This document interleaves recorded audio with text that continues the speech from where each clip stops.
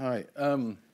Hi. Thanks for coming. I know we're competing with John Skeet and Scott Hanselman, so I'm very gratified that you've decided to come and see me instead, and my co-speakers.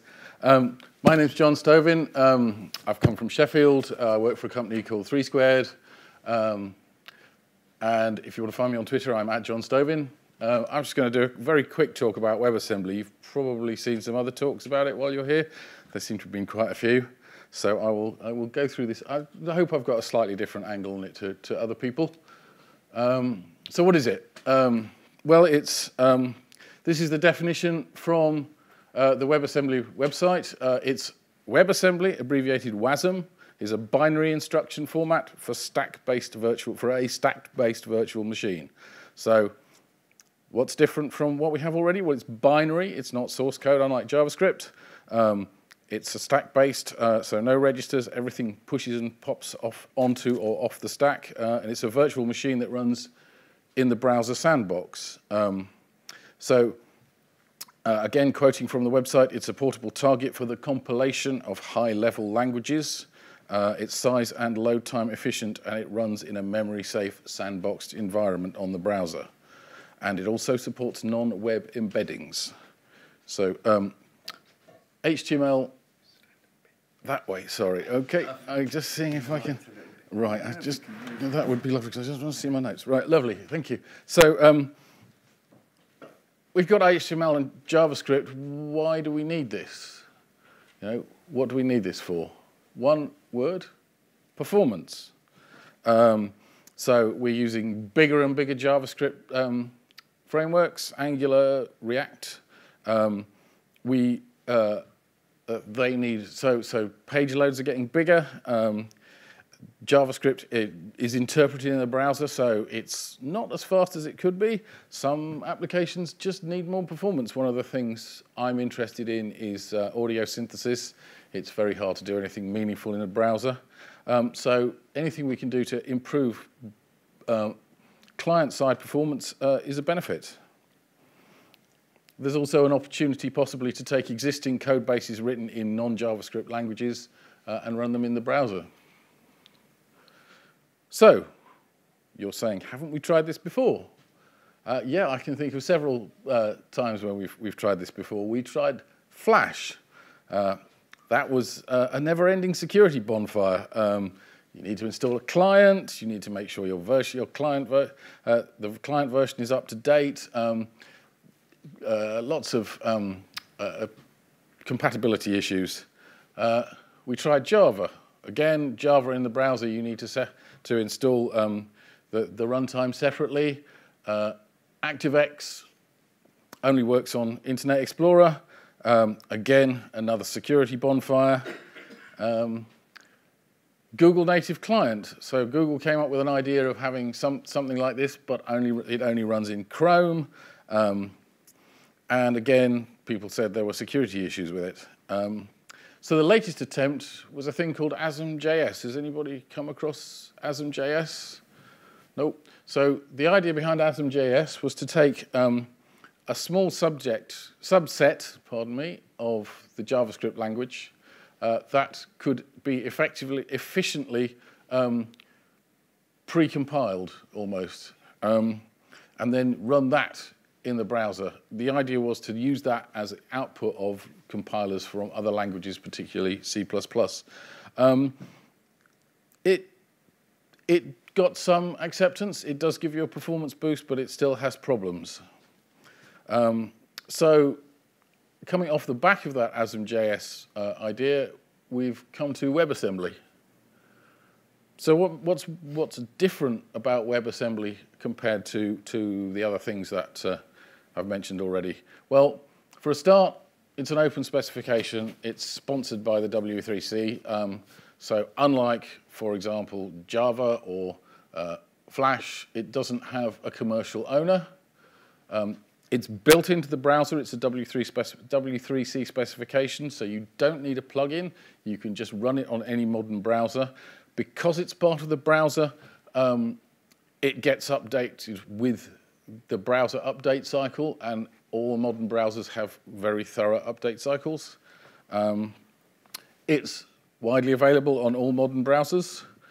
It's built upon the existing ASM.js work that was done. So ASM.js was also a W3C standard, and a lot of the stuff that was done for that can be reused for WebAssembly.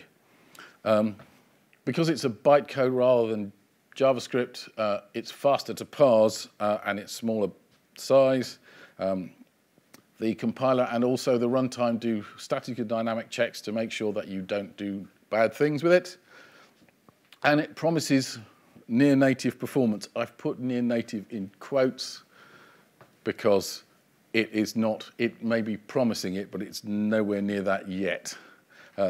There's lots of reasons to believe that there are things that vendors can do to improve the performance, but they're not doing that yet. So these are the goals of the WebAssembly working group. They wanted a portable binary format that would run on any browser, pretty much. They wanted to do a minimum viable product, which they based on ASM.js, and then add more features later if they got wider acceptance. They wanted to execute within and integrate with the existing web platforms. So they wanted something that would automatically work with everything that we already have. That's kind of given. But they also wanted to be able to support other scenarios, for example, IoT devices, shells, data center servers, mobile devices. And they also wanted two formats. One is strict bytecode, but they also want a human readable one as well. One of the motivations for that is that if you're running WebAssembly in your browser, you don't really want to have to look at individual bytecode in the debugger. It would be nice to have something that was a bit more readable than that, just so you can understand what's going on. So how does this all work? Well, the initial idea was to take C and C++ as their kind of base language and compile that to bytecode. There is an extension for the LLVM compiler, which takes the output of that compiler and converts it to WebAssembly bytecode. This was built on top of an earlier version of Emscripten that would compile to ASM.js. So again, they were leveraging their existing experience with ASM.js. So once you've compiled your bytecode, you can load it into your browser with a single call in the page, and then you can use the ccall and crap methods to call into individual functions in the bytecode that you've loaded. I don't really have time to go into that in any great detail, but that's just a kind of idea of how it all works. I've got a very quick example here of some C that compiled to bytecode, just so you can understand how it works. Everybody likes a factorial. So we've got a nice recursive factorial function here. You can see that the whole thing is stacked. So we've got here the binary representation, and this is the human readable version. It's very close to assembly language. Just a quick example of what's happening here. First of all, we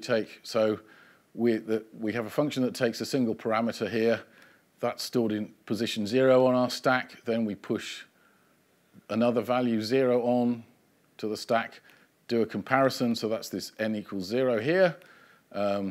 If they're the same, then we push 1 on the stack and return, so that we return this value. Otherwise, we get our n again, push our n value twice onto the stack, then push 1. So that's, here we have n minus 1. We do the subtraction. Then we call we call 0, which is returning to the top of the stack again, so calling ourselves. And then when that returns, we multiply by the n we stuck on here, and then we return. So entirely stack-based, reasonably understandable. They are going to extend this. There is a plan to provide some sort of portable program database structure so that you can at least see your variable names and rather than just using local references, which will help. So as of March 2017, the community group announced that they had support for Chrome, Edge, Firefox, and WebKit, which pretty much covers the entire spectrum of all the current browsers. There might be a few, but they're fairly minor. So we have tooling support several languages now. So as I said earlier, C and C++, we have the mscripten backend for the LLVM compiler. JetBrains have a Kotlin compiler that will compile Kotlin directly to WebAssembly. I believe Rust has a compiler too. And if you went to see any of the talks earlier in the conference, you'll certainly know that they're about Blazor, which is .NET runtime running in the browser. And as a F# developer, I'm quite keen to also plug Blazor, which is uses the same runtime, but uses F# as a language instead. So problems, well, it's not going to solve all the problems that we have with that we have with current web applications. You don't know what sort of resources you've got on the client that you're using. So you might be running on a very tightly constrained mobile device, for example. And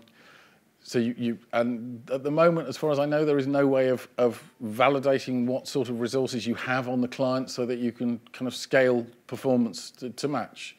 The other problem is that the Blazor and Bolero both use a mono runtime, which is compiled down to WebAssembly. So you've got one virtual machine running inside another virtual machine, which is bound to have some sort of performance impact. Although, from what I understand, the plan is in the near future to have a compiler that will compile .NET directly to WebAssembly. I believe the Mono team are working quite hard on that at the moment. And certainly there was a demonstration of that earlier today. So the question, should you use WebAssembly in your next project? Before I got here, my answer was no. Having seen the presentations, I'm more likely to say not yet. I'm more impressed with what I've seen here than I was previously. Admittedly, a lot of the stuff I've seen here has been kind of promises of stuff to come rather than actually released software at the moment. But so it's worth looking at. You probably want to use it if you're thinking of writing a browser-based game, or if you need some more performance out of the browser than you can currently get with JavaScript. There are problems. Your WebAssembly code at the moment can't interact directly with the DOM, so you have to call back to JavaScript and then get your JavaScript to talk to the DOM, which is a performance hit. And you need to be confident that the client you're going to run it on is actually capable of doing what you're asking it to do. So that's a quick overview of what WebAssembly is, and just again, as an F# user, if there are any other F# users out here, do give Bolero a try, and if you don't, go and learn F# and then try Bolero. So, thank you. I don't know if I've got time for questions, but if I have, have we got any questions? No? Good. Right, thank you.